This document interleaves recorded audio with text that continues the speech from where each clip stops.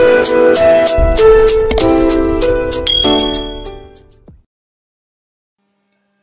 friends, today I will show you how to create a chart in MS Excel.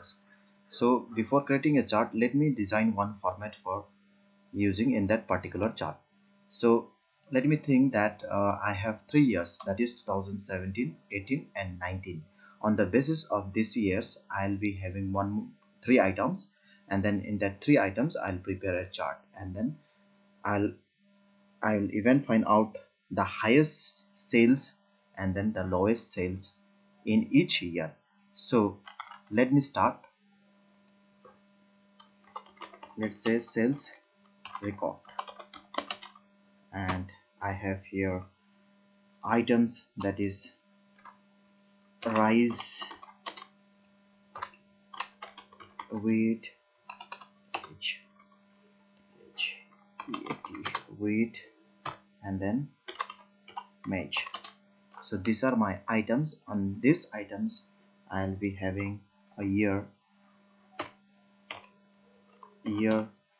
2017, year 2018, sorry, and then year 2019.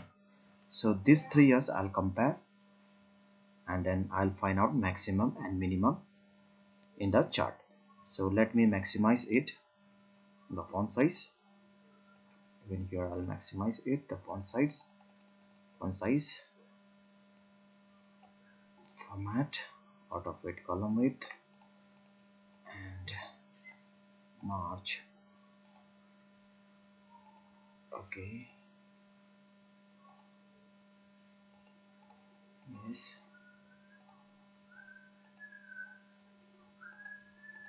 this one, and even I'll give here different color. Here will be different color. Let me do some styles.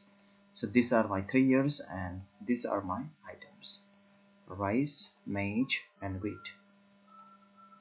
Rice, wheat, and then maize. So this on the basis of these 3 items I'll be comparing, and I'll find out the chart.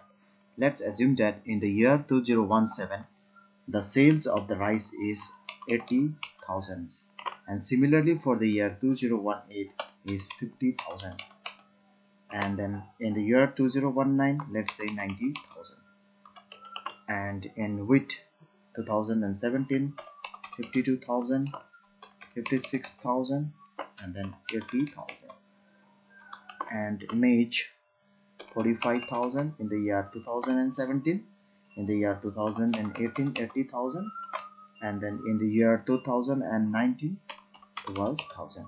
So I already enter the figure also. After entering the figure, let me give here color to look more attractive. So even you can design in your own way.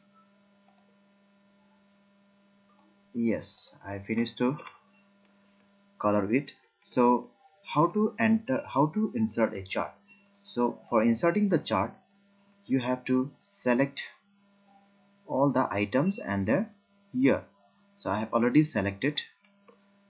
I will go to the insert tab, and from the chart groups you can see a different charts: column charts, line charts, pie charts, and then bar charts, area charts, scatter charts, and other charts. So these cases I will show you by using column chart. So you can use as per your requirements. Even you can give pie chart also, even you can give line chart, even you can try for the column chart as well. So I'll go with the column chart, and style I can give here 2D column chart. So once I click here, automatically my chart will be displayed in the worksheet. So click on this, see the chart is displayed here. It is easily showing you here the sales figure. So the blue color indicate for the rice, and then maroon for the wheat, and then green for the maize. So in the year 2017 these are the sales figure. You can easily see from 0 to 1 lakh, and then for year 2018 this is the sales figure, and then year 2019 this is the sales figure. The highest sales is in the year 2019, that is for the rice. exactly it is 9. It is touching the 90,000. So rise in the year 2000, and let me check, let me verify it by looking the table.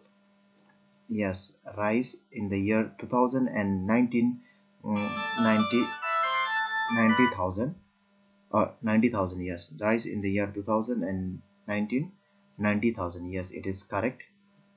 And the lowest, the minimum sales is also in the year 2019, that is March.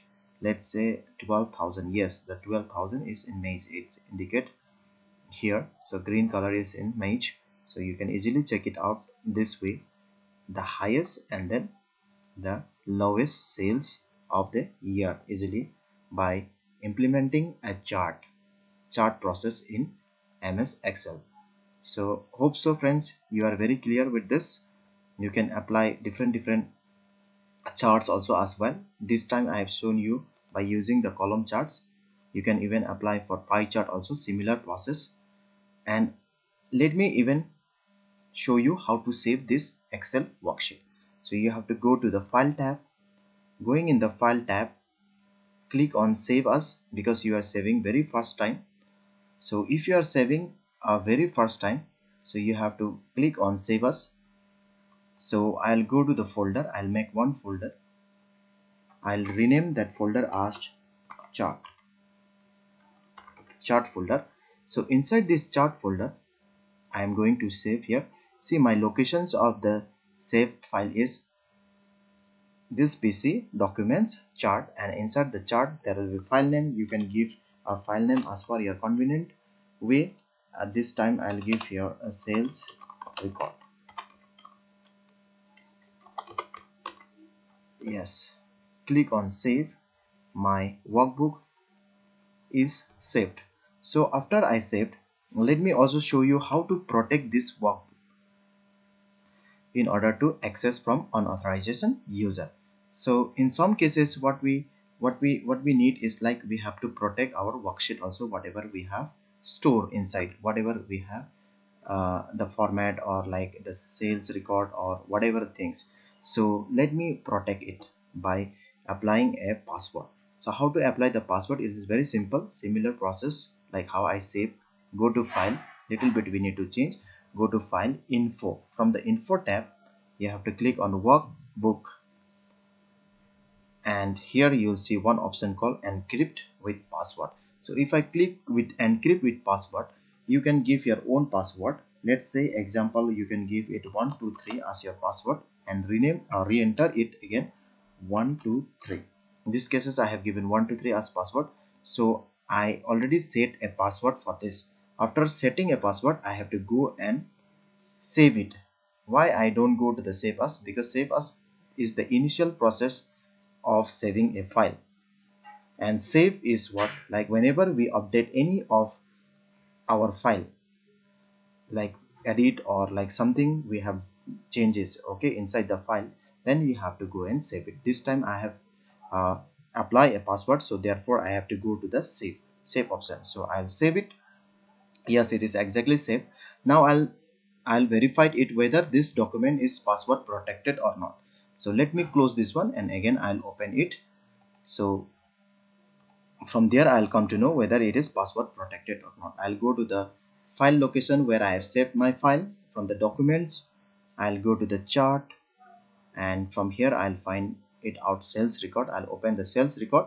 While I open the sales record, it will ask me a password. So yes, it is asking me the password.